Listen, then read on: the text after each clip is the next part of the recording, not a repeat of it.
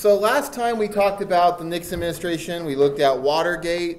But we also want to talk about, like I said, this is also the 70s, like I said, it's both America in crisis. It's also the rise of conservatism in America. And that includes beyond just like the Nixon administration, which, like I said, the Nixon administration isn't even the most conservative administrations. It's got some fairly liberal aspects. But we also see, like I call up here, the counter-revolution, all right? So you had the counter-revolution of the 60s, right, where all the hippies were out and people were, asking for a change in society. Here you can see those who were against the change in society. This is a reaction against it. Like 1962 or 63, don't ask me the exact date. Engels versus Vitale, for example. Engel versus Vitale is the Supreme Court case, which I'm pretty sure 62, is the Supreme Court case, for example, that says that, okay, you're right.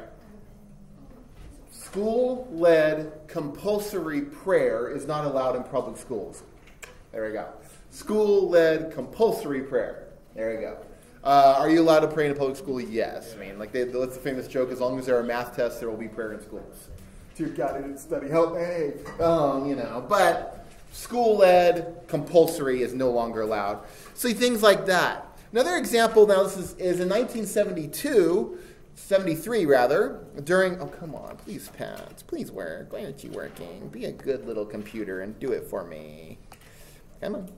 All right, let's try that again. Hopefully it's still recording like it's supposed to. 1973, the Burger Court, which is, like I said, still a more conservative court, still has this famous ruling of Roe v. Wade. 1973.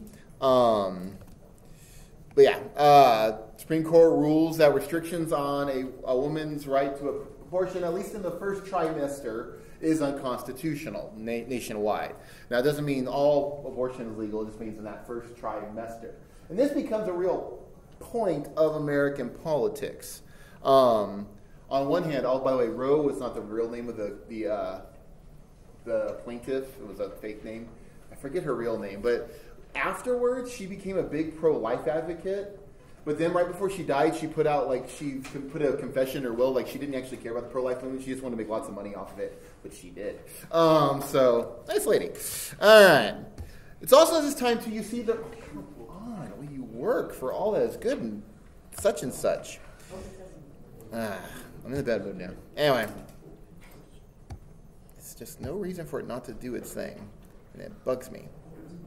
All right. You see the rise of evangelicals, a.k.a. the Christian right, as an American political force. Conservative religious beliefs along with conservative political beliefs. Really happens in the 1970s. And really here you can see the three waves of evangelicals in politics. I'm not going to go into a whole lot, but wave one is what we would call personal evangelism. It's not apolitical. It still can be very political, but it's not so much about politics. Best example is there. Billy Graham would be that first wave of evangelicals' involvement in society. More about preaching and not really involved in direct politics. So not away from it. Billy Graham was very anti-communist. You can read some of his early, his 49 LA revival, which is where he kind of really got his start, included aspects about talking about communism as a system born from hell and the devil. But it's, for the most part, stayed out of politics. Then we get to, so you can think of Billy Graham. Billy Graham. Wave two, this starts in the 70s, where it's about political influence. Evangelicals, or the Christian right, however you want to call them, I don't really have a preference, really start to try to influence politics, influence voting behavior. And that's seen in people like you see up there, Jerry Falwell, and the moral majority. Kind of becoming, and we'll talk about this next year in government, interest groups. And that's why when you look to the elections of Carter and Ronald Reagan, they're very much out of this time period, reaching for that evangelical vote. Wave three, stage three, after they were disappointed with Carter and Reagan, especially Carter, and they wouldn't say so much about Reagan, but they wouldn't say it out loud. You have this idea of direct political power. Evangelicals start running for office themselves. No better example maybe than Pat Robertson, who in 1988 runs for president And he actually wins the Iowa caucus, which is actually pretty big. You would say the election of George W. Bush is a direct example of this, where Bush runs as an evangelical candidate, George W. Bush, the younger Bush, in the year 2000. So yeah, Christian right starts to grow in power as this counter-revolution against the problems they see in society. Whether it be, now, some of these guys have bad legacies to live down. Not so much Billy Graham. Billy Graham was good about that. Falwell was terrible at it, because Falwell was a very strong segregationist for a long time. Remember, saying pretty much the idea that God loves everyone, but in their own spot. But the idea of, so sometimes when they say conservative values, that could be, code for, segregation. There we go. But yeah, this growth in this concept, this is during the time when, in religious, we call it the Jesus movement. It's during this time, for example, the Calvary Chapel starts under Smith? Yeah, Smith. In 1978, 40% of Americans really emphasize that terminology of born-again Christian really becomes big in the 70s. I don't know why I'm doing these, but I guess because it's terminology. It means it's a term. It doesn't mean I have a problem with it. Just say term. Anyway, but yeah. Carter, for example, will use the term born again for himself. You also see, starting in the 60s into the 70s, I swear to all, it's good and holy, I'm going to throw something at the screen, because every time I switch a slide, it does not, and it makes me mad. And what? Sorry. No, okay, what's up, man? Is the elephant the Republican? Yes. The donkey? All right. Elephant.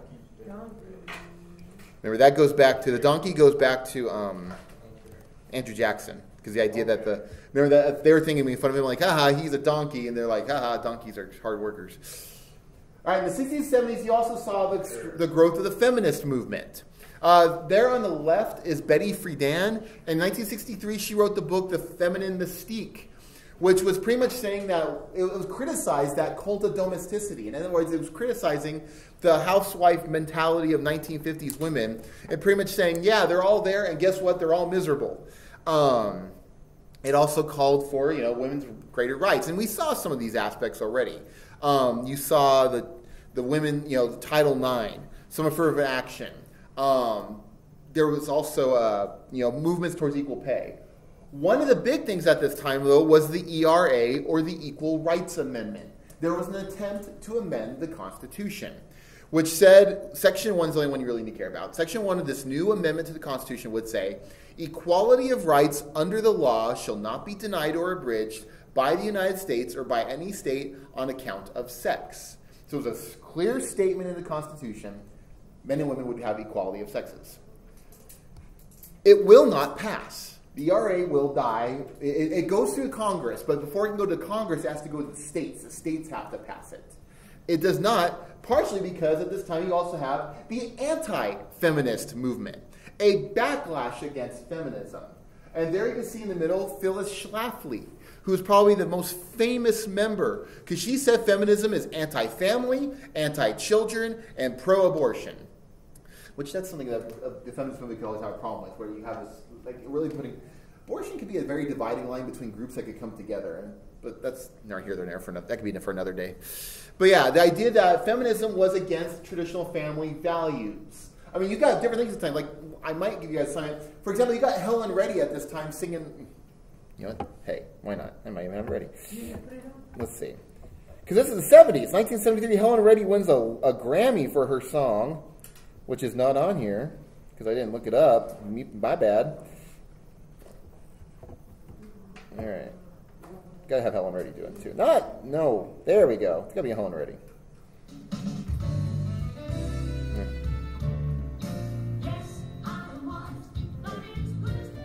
But yeah, the song is I Am Woman, right? I am woman, hear me roar. I am strong. I am invincible. I am woman. Sounds really funny coming from me. But, she famously at the Grammys, thanks God. He's like, I want to thank God for this award and all she's done for me, But then you have this at the same time. And you've got this backlash against it. Famously, Phyllis Schlafly, does it on purpose. She goes to an event. She's like, I want to thank my husband for allowing me to speak here today, just to pee people off. It worked. But the ERA does kill. It gets killed in 1982. It will not be ratified. It's 3 states short. There it is. I am invincible. I am woman. All right, there we go. Have you ever seen the old Pete's Dragon from the 70s? That's the lady that takes... Yeah, I hate it too, actually. But, it's the one that takes care of him. My sister loved that movie. I hated it. You know, as a kid, I watched it, but I didn't like it then either. How many of you had that as a kid? There was a movie you watched as a kid, and you really didn't like it then, but for some reason you kept watching it. Yeah, it just happens. All right. So you've got this culture. You're starting to see what's going to really dominate American history for the next 50 years. And it only, or 40, 50 years, it only gets worse after the Cold War ends, this cultural divide. Because at least back then, we all agreed on one thing. Darn those commies. So let's, before we get back into politics, let's talk about the 70s. The 70s, or as I call this subtitle, man, this decade mostly sucks. This is not exactly America's shining moment of a decade, all right? First of all, in terms of the economy, it does something that, according to economists, is impossible. The economy stagnates, but yet there's still inflation. According to economists, this cannot happen. But one thing you'll learn about from me when you teach economics is economists get things wrong a lot, but they're okay with that because their models look good.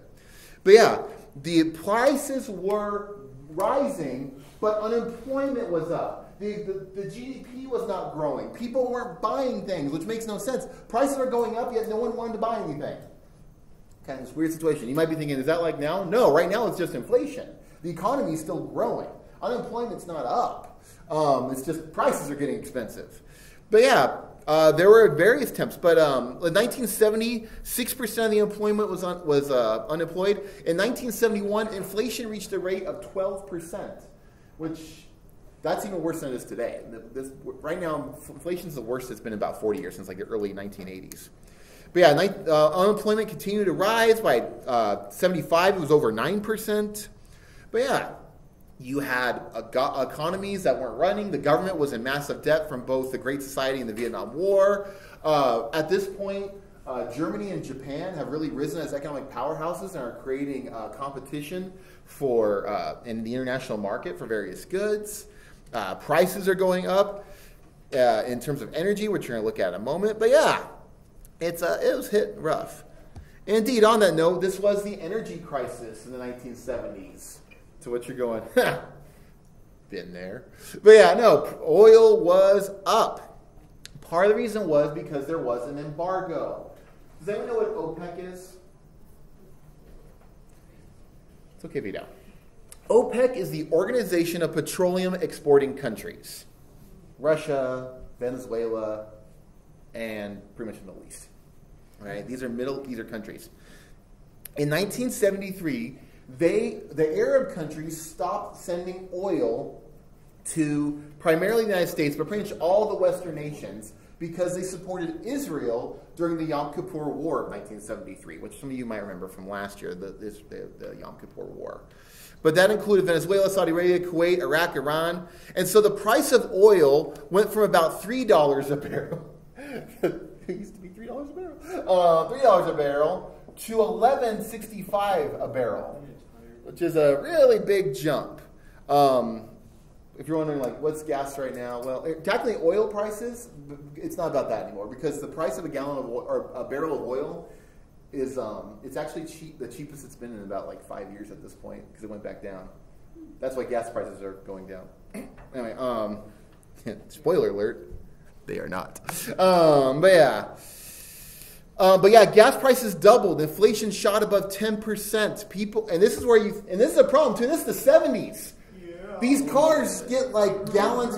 They get gallons per mile. All right, they rev that engine. That's like $10. Right now, like I had some like guy in his dude bro truck like just drove right past me yesterday on Saturday freeway. I'm like, can't enjoy that. That was for like $15.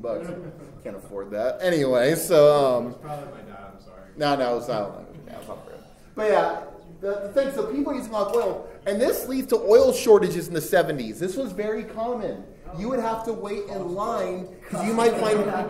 Yeah, it's Costco. Yeah, I love Costco, by the way, because people have this mentality that it's cheaper. No, it's still if it's 10 cents cheaper, if it's $5.55 and the other normal, let's say that's the normal price. That's still 10 cents a gallon. Whether it's $1.10, let's say gas went down to that, or $1.20, $1.10, It's still the same savings, but yet when it's more expensive, people are like, well, I'm going to wait 5 hours in line and use 3 more gallons of gas while I idle my car. It's like, it's still 10 cents a gallon. You got to think about the per gallon. If you got a 10-gallon tank, you're only going to save $1, no matter how much you do it. But I digress. Anyway, this time people are doing it because sometimes these are the only gas stations open. Not every gas station was open. Gas stations would run out of gas because there was an oil shortage. There was, like I said, this was an oil embargo. Times were tough. I remember in parts of Orange County, I know they made rules like you could get gas only on certain days based on your license plate. Like if it ended with a certain number or letter, that's when you could get it. There was attempts to change it. For example, they lowered the speed limit to 55 nationwide. Because that is true. If you drive slower, you will use less gas. I also might add in the 70s, we also tried to convert to the metric system. And neither of these worked. So there we go. So, yeah. I want my miles at 5,280. What's this 1,000 stuff? Anyway, yeah. So the metric system didn't take either. Yeah. What else about the 70s was fun? Oh, yeah, the environment was trash. Good times. The environment was just real bad. Pollution was maybe at its worst. This is where you have the 3 Mile Island incident, the worst nuclear disaster in American history. When at 3 Mile Island in Harrisburg, Pennsylvania, they have the core releases radioactive water and steam into the air, into the water. Yay! It keeps going though. There is some movements, what else happens? In 77, the New York City blackout happens. The entire city of New York goes dark for a few days. Because that's all New York City needs. Dark. That's the best thing it needs. Yeah, vengeance. Yeah. This one, widespread looting, activity, arson. Plus, it was the sun. It was hot there, so it was just not good. You want to know how bad things got? Anyone know what famously happened in? This is actually in the late '60s, but still around this time period. Anyone know what happened in Ohio? In Cleveland, the Cuyahoga River catches on fire.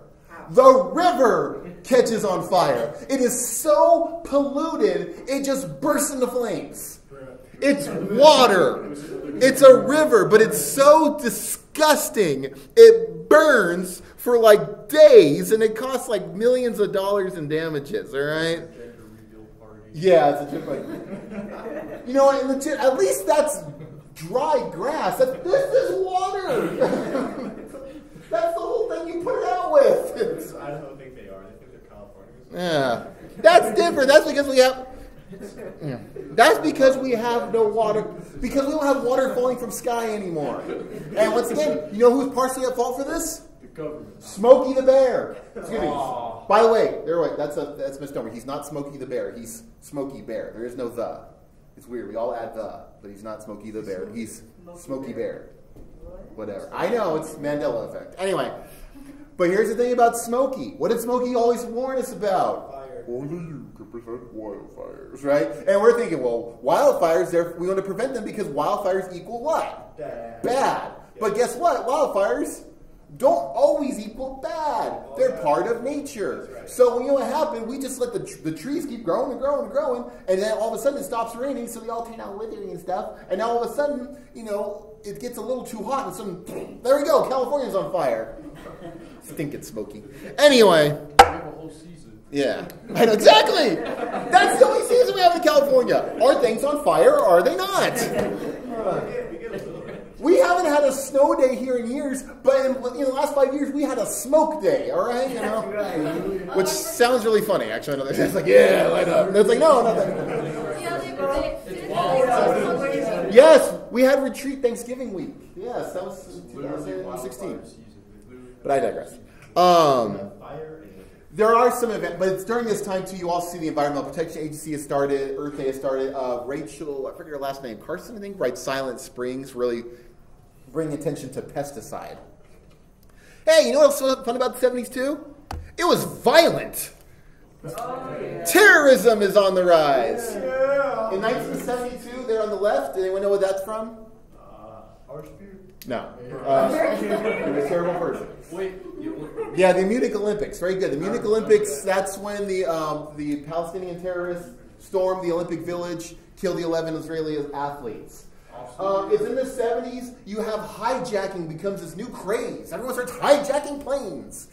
You know, and all of a sudden now, if you see your friend Jack on a plane, you can't yell hi to him because now they have bust you. Because you go, hi, Jack, and everyone gets a little touchy now. Point of fact, actually, this is one of the reasons why 9/11 happens. Because during 9/11, they did what they're supposed to do. If your plane was hijacked, you just kind of go with it.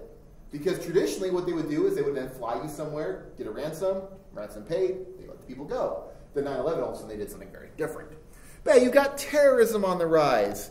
You've got Jim Jones in the People's Temple, where this cult leader leads 918 people are killed down in Jonestown. Also, a member of Congress goes down there to find out what happened. So people tell him, "Yeah, we want to get the heck out of here. This guy's crazy." And they kill the congressman on the airport. Most people don't know about that one. I mean, most people, a lot of people do. People commit suicide in mass number or are murdered. They make them drink Flavor-Aid, not Kool-Aid. Leave Kool-Aid out of this. Kool-Aid did nothing wrong. There wasn't like, Jimmy was like, now it's time for us to die. How are we going to do this? Oh no, oh no. Oh yeah, all right, get to work. It wasn't like that or something.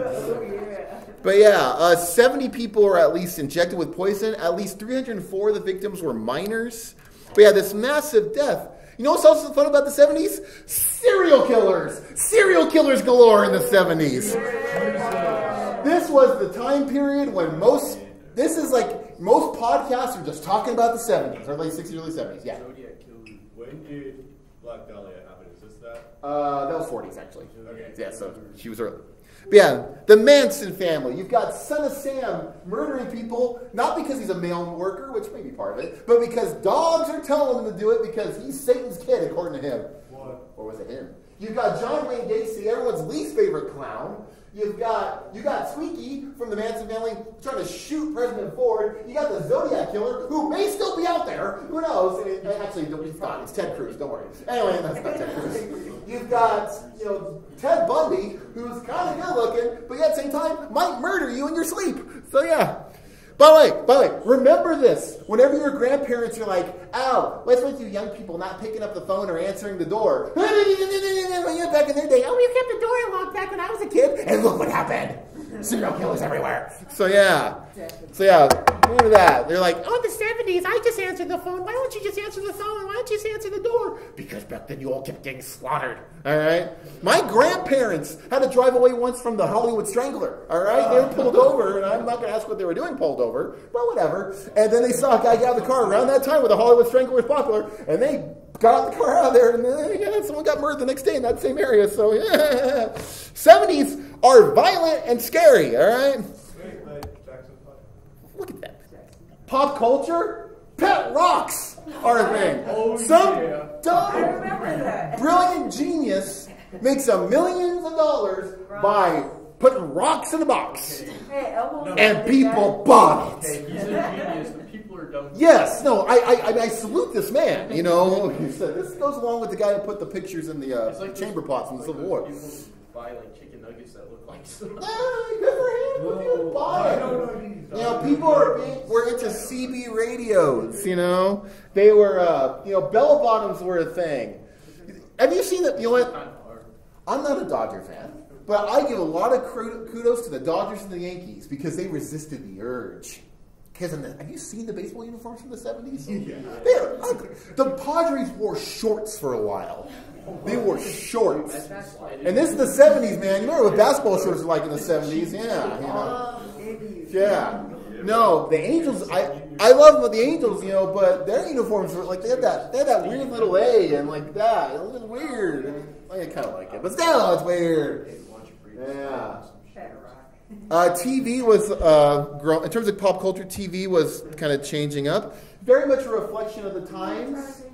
You had Charlie's Angels, right, which reflects what in the 70s? Woman. Yeah, woman, feminism, right? Same thing, the Mary Tyler Moore Show. It wasn't about her being married. She had a job in Minneapolis. And we know what was the theme song of her show? You're gonna make it on your own. That's the whole point. She don't need no man. She's was a single woman in the 70s doing a job. You saw the rise of African-American sitcoms, like Good Times. Then it turned into J.J. Walker. But early on, it was like, really good. It was like, keep my head above water. Temporary layoffs. Good times. Good times, you know. You've got, All in the Family is actually pretty funny. It's unique. Like, sitcoms were becoming big. But you can think about it, too. Were things great in the 70s? No. So you had a whole show talking about the 50s, and it was called what? Jefferson. No. What was that show? Anyone remember that show? No.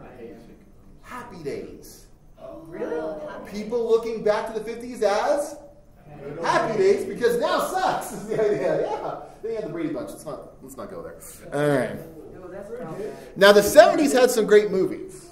50 years ago this week, Godfather came out. Probably the greatest movie of all time. You have Star Wars, late 70s.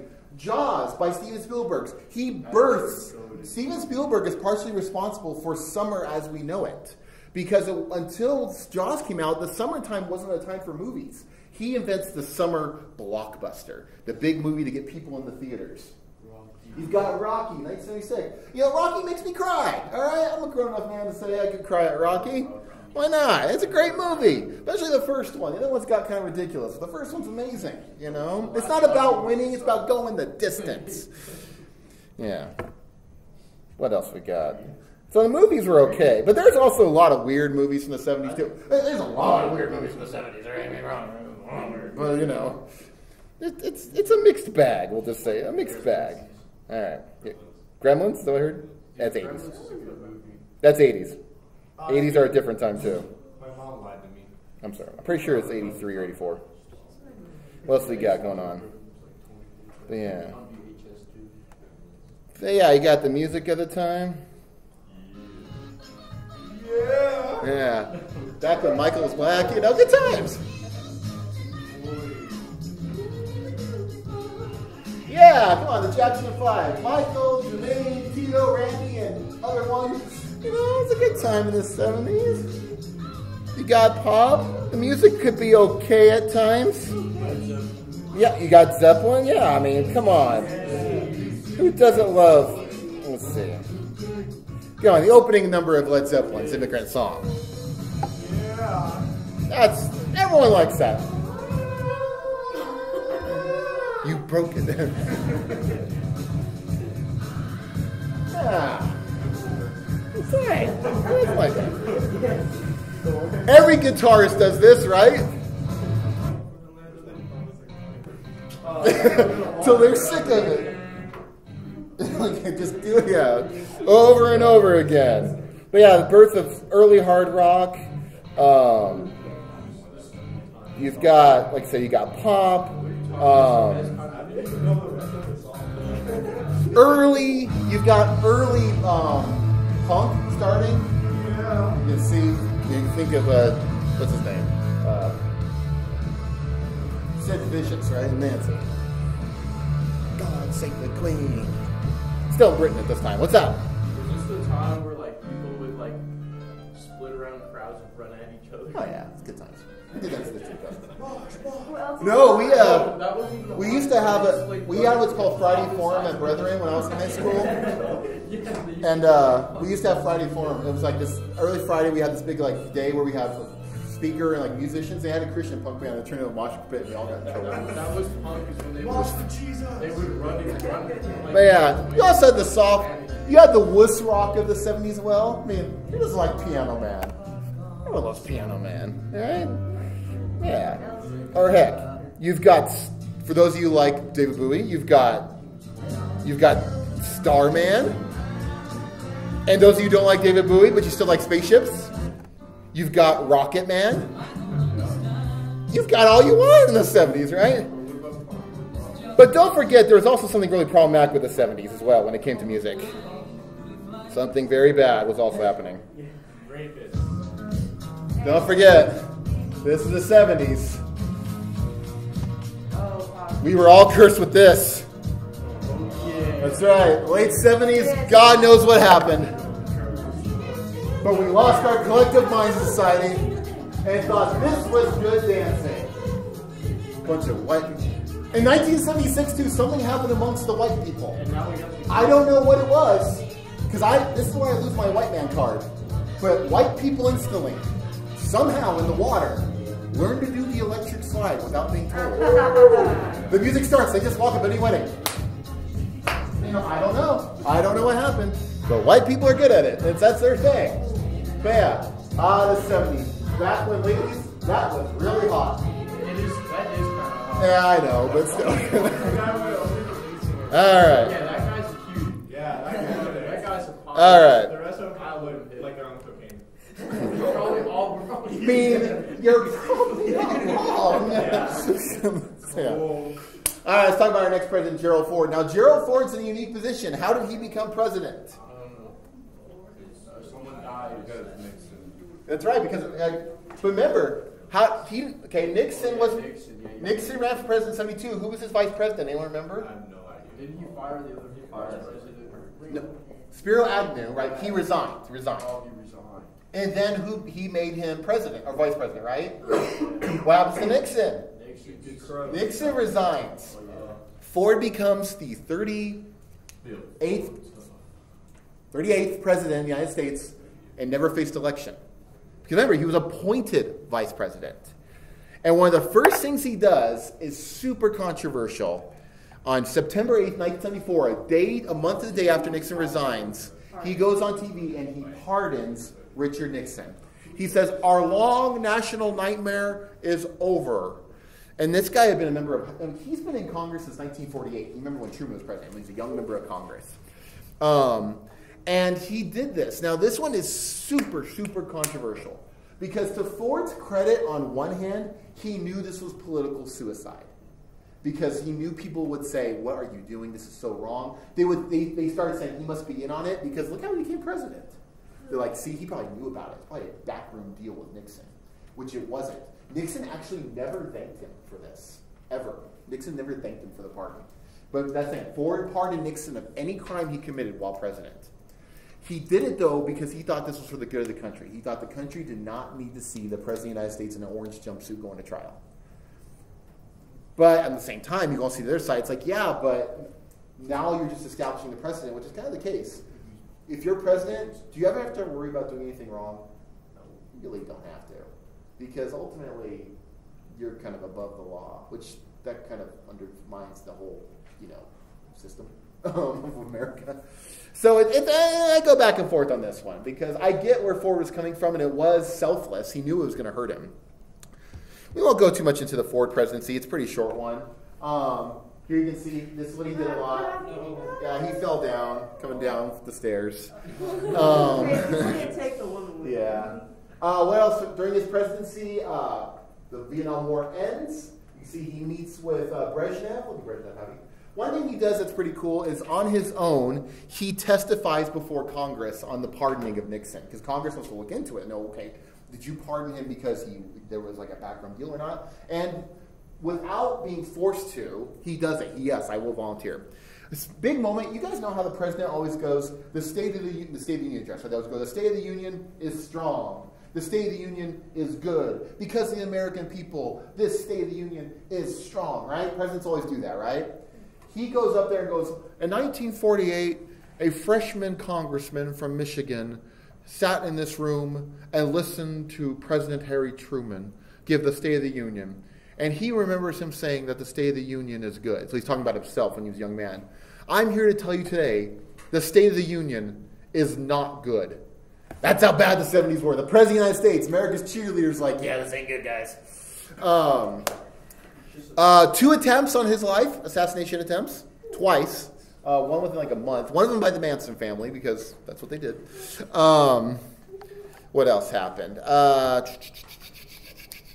By the way, president has the right to pardon anyone of any federal crime. That's getting back to that pardoning. I forgot to mention that. Yeah, when you don't care anymore. Federal crime, though. So if you get you can't go to the president for for a speeding ticket or for your detention. Oh. I guess that's like Pastor Josh can pardon you, and the governor can pardon you in the state life, though. Yeah. So it's kind of off topic, but which president was the one that was like, wish me when the balloon popped and it was like sounded like a gunshot? That was Reagan. Yeah. Okay. Another thing you'll see up there demonstrates kind of the conservatism of the era. Ford starts the win or whip inflation now. And the idea was, how can we stop inflation if people will do what it takes to help? In other words, this is conservative because it's not saying the government's going to do anything. It's calling upon people to volunteer. And it did work. Inflation dropped from 12% to 5%, but then it went right back up. He tried to cut spending, etc. So we come to the election in 1976. And it's Carter versus Ford, but also versus Ronald Reagan. Ronald Reagan does something unique, and he runs against the sitting president, which most people don't do. Well, in the end, Ford will get the nomination. And like I said, the Democrats nominate this man, Jimmy Carter. We'll talk about Jimmy Carter in a minute. But there you can see, there you go. Don't sell peanuts like Ford, Carter for service. Right? That was the idea. It's like, yeah, there will be a Ford in the White House, and I'm going to drive it. Yeah. Why is Republicans elephants? In 1870-something, Thomas Nast drew a cartoon of an elephant. I can't remember the exact setting, and then it stuck. So they've been elephants ever since. But yeah, the election of 76, you have this famous moment where Gerald Ford goes, there is no Soviet domination of Eastern Europe, and there never will be as long as I'm president. What's the problem with that statement? Yeah, the Soviets have been dominating Eastern Europe for about 40 years at that point. Even the moderator's like, excuse me, Mr. President, I'm going to ask you again. Like, so you're saying the Soviets don't dominate as their sphere of influence? It's like, well, I don't think the Yugoslavians would think that. And afterwards, he meant to more say, I would not be okay with that, but it just looked so out of touch. They'd be like, the sky is not blue as long as I'm president. It's like, yeah, it is. Unless California's on fire, then don't worry about it. But yeah, he just looked bad. So in 76, the election happens, and Jimmy Carter becomes the 39th president of these States United. So there we go. It's my Jimmy Carter. The colors are swapped, by the way, in case you're used to it. But yeah, Carter wins. Not overwhelmingly. It's a decent amount, but he does win, becomes the 39th president. So let's talk about our friend Jimmy James, who's still alive. Our oldest surviving president. He's like 95. He's doing good. Everybody loves Jimmy Carter, right? Now, Jimmy Carter is a good example of what we would call the effect of the Watergate scandal. Because here's the thing. Nixon was very insider. So was a lot of these guys. And the idea, people said, we need someone from outside the Beltway, as it's called. We want a Washington outsider. And this begins America's kind of desire. You don't get to come here late and do things like that. Anyway, this begins America's love affair of electing the outsider. That's the thing unique about politics. Only in politics does that matter. Because could you imagine, why should I let you fix the plumbing in my house? Because I'm not a plumber. I'm not part of the plumbing elite. I have fresh ideas how to fix your toilet. Is that how Trump became president? Yeah, actually, yes. That's the road to that. Same thing. Why should you do open heart surgery on me? I'm not a doctor. I'm not part of the AMA, and the medical establishment that want to confine you to ideas. Well, saw me open. But why should you be president? Because I'm not a politician. I'm not part of the Washington inside. I have fresh ideas on how we can help this country. And people love it. And that was the thing about Carter. Carter was not Nixon. He was and once again, he's also a more conservative Democrat. He's from Georgia. He was the governor of Georgia. He helped kind of inspire the Georgia film industry. If you ever watch, a lot of TV shows and movies are filmed in Georgia. And it starts kind of with Carter, which as a Californian, it's like, how dare you take my stuff. But he was an outsider. He was a Southern Baptist, and he called himself born-again Christian. By the way, I'm not denying that he is. I'm just saying he used the term when I say he called himself, just FYI. He was a man that could get other parties. I mean, he was moderate. I mean, here he is meeting with Henry Aaron because Hank Aaron was a member of the Atlanta Braves. But he was the Christian outsider. He was the honest man. In other words, he was not Nixon. Whereas Nixon was corrupt, expletive deleted, and insider, this guy is honest outside. For heaven's sakes, the man did and continues to lead a Bible study, a Sunday school. All right? The guy still dedicates one weekend out of the year to build homes for Habitat for Humanity. Everyone loves Jimmy Carter. The guy, he just survived skin cancer of the brain like 3 years ago too, so good for him. Which, it's the skin of the brain has cancer. It's not the brain cells themselves that have the cancer, but the skin cells on the brain. But yeah, so he's the reason he gets elected with this, because people see him as, even people, like, I can think of my mom. My mom's a Republican, voted Republican a lot in her life. She voted for Carter. She wanted that fresh air. And so he gets elected. He gives a pretty nice speech. For being a pretty Christian leader, he doesn't overuse the Bible. And I don't mean that in a bad way, like overuse the Bible, like the Bible's a bad thing. But you can tell when someone's using the Bible a lot to use the Bible. They want to use it to like, look at me, look how Bible-y I am. He quotes one scripture, we seek to do, as was reported in the book of Isaiah, to seek justice and let it roll down like running waters, walk humbly before your God. Famous one there, you can see after he gets sworn in, he walks to the White House. He doesn't take the presidential limo. He does like, what's his name? What? That's dangerous. It's considered. Yeah, now it'd be, well, they still do it. Biden did it. So, yeah, I'm surprised he made it that. Yeah. It's like he's barely alive. Oh, he's fine. Dude, the guy rides like a bike like 10 miles a day. I think he's good. Yeah, he rides. Yeah. He's not a Diet Coke swilling, cheeseburger loving former president who happened to be at his physical 1 pound under obese, by a miracle. It's like, that's a lot of steps down there. So, Dude was a Jolly Rancher away from obese. Yeah. But yeah, he walks there like, what's his name had done? What's his name did that?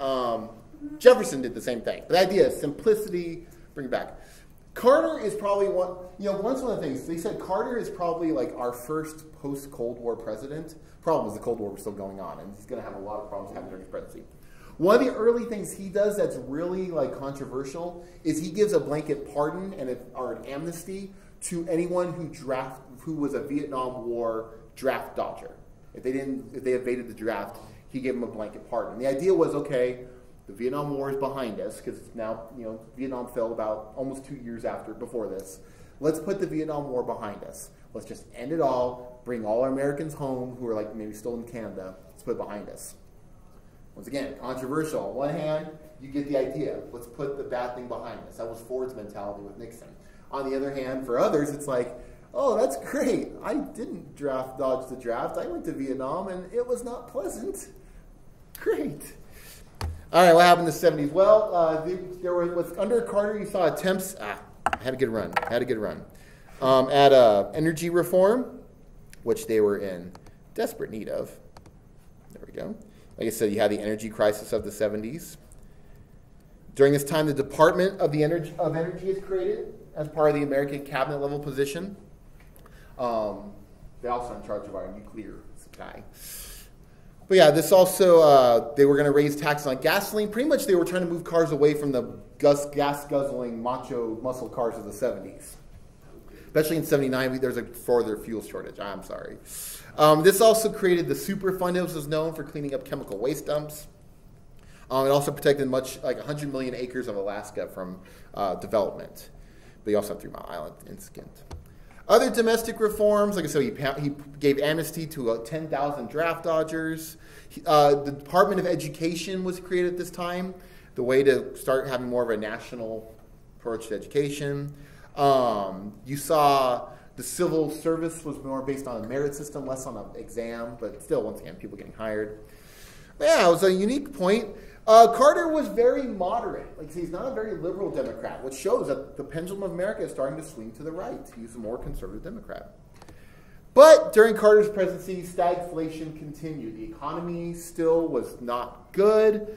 Even though he convinced Congress to pass a tax cut, he's cutting taxes, hoping that would help. It still didn't help. Inflation is high. Interest rates start to soar. Here's the thing. Right now, you can buy a house with 3 to 5, at most 5% interest, okay? Probably somewhere in the 3 range, okay? You buy a house with 3 some odd % interest because rates are low. In the 1970s, early 1980s, 12 to 20% interest rate. Yeah, interest rates were through the roof. But the idea is you keep interest rates high, the hope is that will help inflation because people are spending less money. They're saving it or they can't put it out. Did not work. Unemployment was on the rise. Overall, it was the 70s and everyone was miserable. So you have this famous moment in 1979 at Camp David. Jimmy Carter calls together leaders from across the country to talk to them. Tell me about how things are in America. What's the spirit of America like right now? And they tell him that, yeah, things are bad. And he gives his famous crisis of confidence speech. I'm not going to worry about playing it here. Maybe I will later. And he talks about it.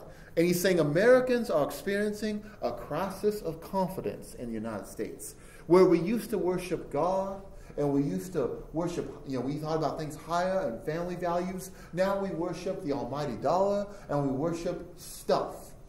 And at first, the speech a lot of Americans kind of liked it. It was given positive reviews. He was saying, like, look, if we want to fix things in here, we need to get back to what matters. We need to not worry about buying stuff.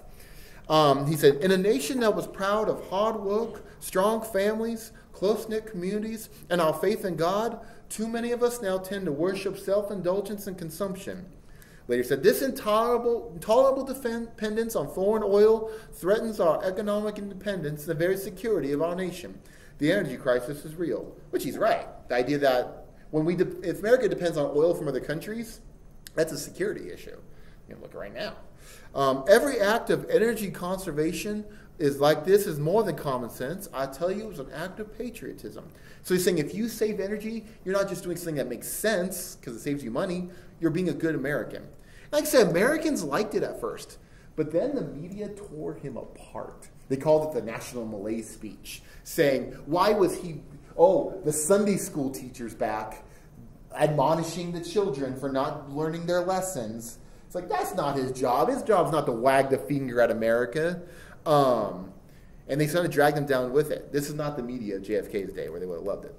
They're like, all he's doing is blaming America. He's not offering solutions. And that one really hurt him in the end. You had a decent point, but this is America. The president's job is to be a cheerleader, not tell people, hey, we need to change our ways. In terms of his foreign policy, we're going to look at the Cold War later, maybe before spring break, but at least later. He started emphasizing human rights as a part of America's political foreign policy, which he's one of the things I remember at speech at Notre Dame. He said, for so long we've tried to fight fire with fire, realizing that maybe fire would be better fought with water. Well, this is from Ohio, then I'll just make the fire worse, but not talking about the Ohio water. But yeah, once again, this will become a part of America's foreign policy after the Cold War. It's a little too early. Other things that happen during his presidency, you have negotiations over the Panama Canal, and the United States agrees to turn over the Panama Canal to Panama by 1999, which it does, believing it was only right. Very divisive, very controversial to this day. The greatest success of Carter's administration, though, was the Camp David Accords. In 1977, at Camp David, which is the presidential retreat in Maryland, he invites Menachem Begin, the Prime Minister of Israel, and Anwar Sadat, the President of Egypt, to Camp David to work out some kind of peace accord. This is a big moment. And it took these three people are the key figures. It couldn't have happened without Begin, it couldn't happen without Carter, and it couldn't happen without Sadat. Any other Egyptian leader, Israeli leader, or maybe American leader could not have made this happen. It was a big moment. And you can see the first time, this even right here, when they first get there, the fact that the President of Egypt and the Prime Minister of Israel are starting to talk. Because at this point, all these Arab nations have denied Israel has a right to exist. And it's a big meeting. And here you can see various figures. There's one of Menachem Begin. Oh, man. That's the Secretary of Defense of Israel. And that's who you want in charge of the defense of your country, don't you? I mean, come on. How many of you would sleep well at night knowing that guy's in charge of keeping your country safe? Yeah, look at him. Just awesome looking. But there you can see. United States, this is one of its first major involvements. For 12 days, they were there. No media whatsoever. The idea is we're going to get away from the media. We're not going to worry about it. The U.S. took on a role as a mediator, but tried not to be. Each side wanted the United States to be objective, but on their side. The United States tried to stay objective overall. But you can tell it's the 70s. Look at them shorts. Yeah. So, that's the President of the United States wearing shorts and tube socks because it was 1979 and that's what you did. So, That wasn't my best Carter. I have a better Carter than that. He's got to do the lip thing because he's from Georgia. By the way, if you saw that peanut earlier, because he was a peanut farmer, by the way, before he was governor of Georgia. Yeah. Just FYI. He was on TV too once. But you can see this coming together. I'm going to play for you guys. I just love this video from President Carter, him talking about what happened towards the end of it. And it's an amazing video. Let me play it. Let me get this ready for you guys. Okay, here we go. Hold on, Mr. Carter. I just love this video where he talks about it. It's very moving. Okay, shh. Wait a minute, what time is it? The last day. Okay, it's only 1:40, so please, if the bell rings, wait. Because we thought we'd failed. And we were getting ready to leave Camp David in failure and go back to Washington and announce that we had not been successful. Forget it. I thought we had a couple minutes. I'll save it for next time, but this video is really neat. So they meet. His point is they thought they had failed. They're about to leave. What's going to happen? We'll find out tomorrow. So there you go. If you learn anything in this class, just get on your knees and thank God I did not live in the 70s.